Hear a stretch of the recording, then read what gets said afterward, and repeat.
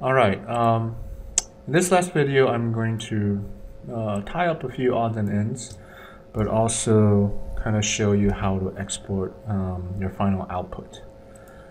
So very simply, usually at this stage I lock, your drawings or your sort of content layer so you don't actually drag anything by accident. But sometimes you might want to add captions here or there, right? So it's very simply, like, I'll just sort of alt drag to copy one of these, and you can decide what size your text wants to be. But let's say this is diagram, reasonably, let's say 14 points, right? And just sort of size it accordingly, right? And then you can just sort of place it in the corners. You can decide which direction these guys, if you're always going to kind of justify to the right, then force justify it to the right, right? And then just what I usually do is just alt drag and just sort of copy and just sort of place them in locations that graphically sort of make sense. So section,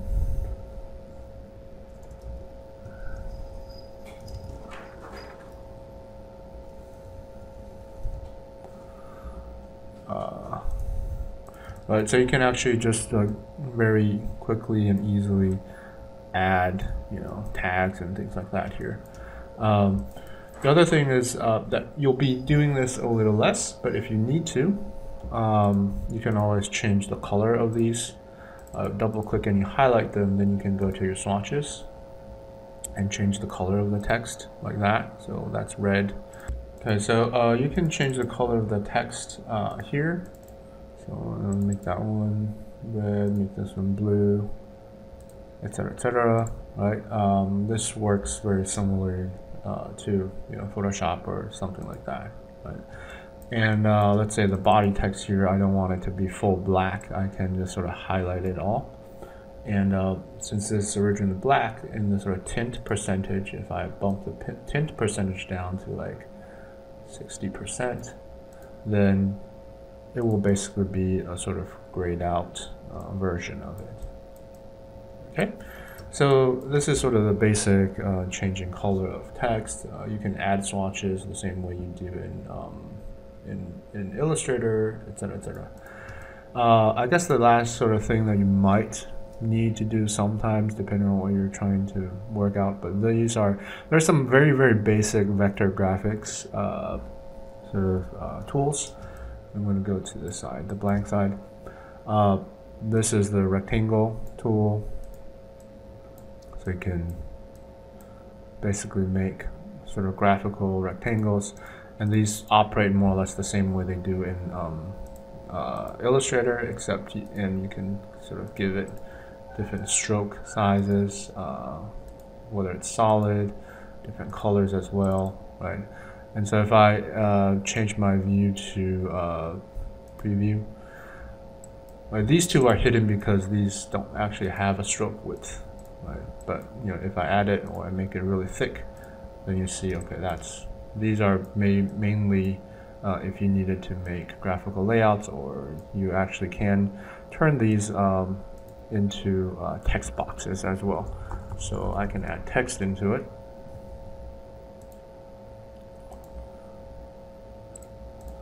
And sort of still have this sort of boundary, right? So it functions both as a text box and a graphical sort of element.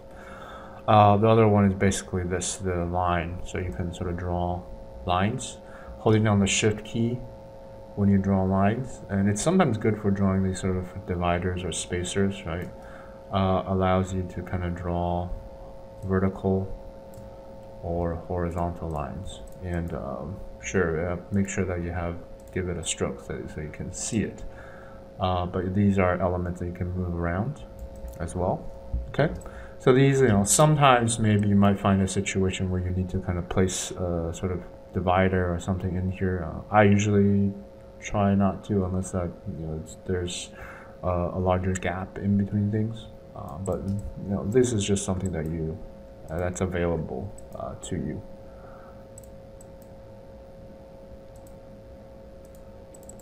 Okay, so these are some of the things that you can work with. There's a lot more fancier stuff, gradients and things but these are basically duplicate a lot of the functionalities of Illustrator. They're just sort of basic things that are there to kind of help with very, very simple adjustments. And I actually think this might want to go to the right, justify to the right. It looks a little better that way, so you kind of have a nice edge. Okay, let's say you're happy with this now, and I'm going to save it. So to export it, let's go to File, Export, and I'll just export it in that sort of layout folder that we had. And by default, it will export as a PDF, and it has a sort of interactive print. Just leave it as print. Save. And there's a lot of settings you can set, but usually this is all pages, or you can export just one or another page, things like that. These usually I just don't change. Export. And it'll run a little bit. Okay. So if I go to my poster layout folder now, I have an Acrobat PDF file. I open it.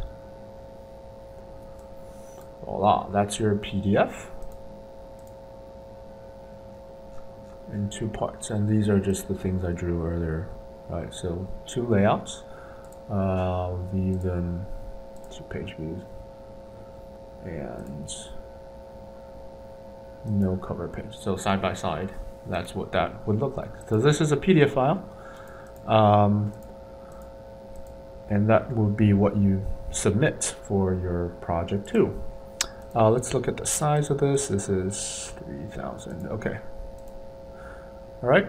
Now, one thing in particular for you guys, though, that you'll want to kind of pay attention to, and I kind of mentioned that before, especially if you're eventually kind of doing this for print, that this is the image resolution is something you want to pay attention to, especially for larger images like that.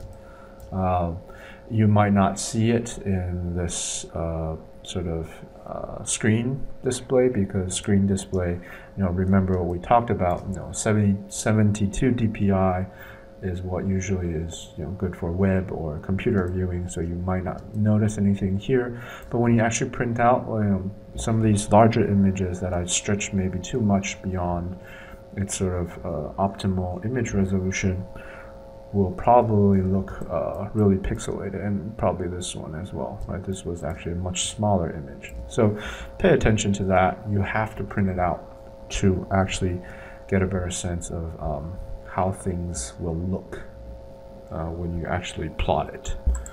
And while we're on the subject of that, the other thing to kind of just to point out is that the sort of screen display in InDesign is and it's especially noticeable in vector graphics, is that this is a preview. It's not really what you're going to see or what you're going to get. Right, so there's a setting here in the display performance, right, and it's usually set to this typical. If you set it to fast, then all of your images are blocked out, right? This is just to kind of help you understand where and how things are composed. But it's just to kind of make navigating the scene faster, so they don't actually show you your images at the real quality. So it's usually this, and that's why this sort of looks really pixelated. But as you saw, when I exported it, it actually came in a nice vector graphics quality with like the nice thin lines, right? Now, if you want to see it in its real resolution or quality, then you just go to View, Display Performance, High Quality Display, and it will sort of go back to what it should be. But moving and dragging will become, generally will become a little slower as your sort of screen basically updates, especially zooming and panning in and out.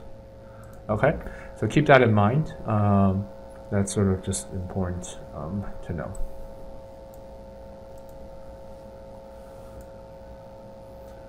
Okay, so the last thing I want to cover here is really actually how to optimize your PDFs. Now, this layout that we did earlier as a PDF isn't too bad. It's only 3 megabytes, right? So it's okay. But when you start getting a lot of high quality images onto a sort of layout, it can actually add up. And so if you remember maybe this example from earlier, this layout actually in its sort of original state is somewhere around 20 megabytes, and I think this is actually already maybe compressed a little bit. So sometimes you might find that after you export from InDesign that your PDF is something ridiculous, like 200 megabytes large, right? And obviously a lot of competition submissions or firms that ask you for work samples or portfolios, they have a very strict limit on the sort of file attachment sizes, which is usually maybe 5 megabytes, 10 megabytes, something really small like that. And so you'll have to find a way to actually bring down the size of these elements. So to kind of show you how to do that, if this PDF that I'm looking at right now is roughly 20 megabytes, which is manageable, but if we can make it smaller, you'll lose quality. So I usually don't overwrite this stuff. I will save it as something else. Keep that in mind. So if you have Acrobat, then you can go to File, Save As. So there's two options. You can do reduce size or optimized, and I usually try reduce size first. This is the sort of default dummy-proof setting. Optimized gives you more things to mess around with, basically. So reduce size, and you'll get this. Say OK, and yeah, let's put it there. But I basically, instead of overriding, I'll just add a prefix and say, R underscore R, just so I know that's the smaller one, or supposed to be the smaller one. So you'll see it processes images for a little while. Sometimes it might give you a warning like this, blah blah. It's okay. And let's look at what we got. Okay, so the reduce size one, you'll see here, brings it down from 19 to 12. Okay, I'm gonna close this and I'll open this, and you can sort of try it and maybe compare it on your own. But okay, so that's enough, but not really. Let's say if it's still not enough, then I would come here, Save As, and go to Optimize PDF. And when you use the Optimize PDF option, then you'll get a lot of other stuff. And basically here, the ones you want to pay attention to is the sort of downsampling, right? So this basically, you can change the quality. So this is to changing your JPEG compression quality to medium instead of high. For images that are higher than, let's say, if you know this is just for web display, it'll never be printed, then you can actually say images that are higher than a certain PPI, you can change this to 72, for example, and get it a lot smaller. But the other thing I usually do is I just go through these and say clean up, all of these are, make sure a lot of these are checked. They aren't actually, a lot of these aren't actually checked by default, especially document information, metadata, these things, discard, fonts, do you want to unembed fonts, things like that. But usually it just, I think the bottom three, if you check the bottom three and everything in here, because you really don't need form fields, and this is for like other fancy Adobe PDF stuff, right? If that's okay, it's okay. And this one we're going to make underscore S, for example. Save it. It'll go through the same process.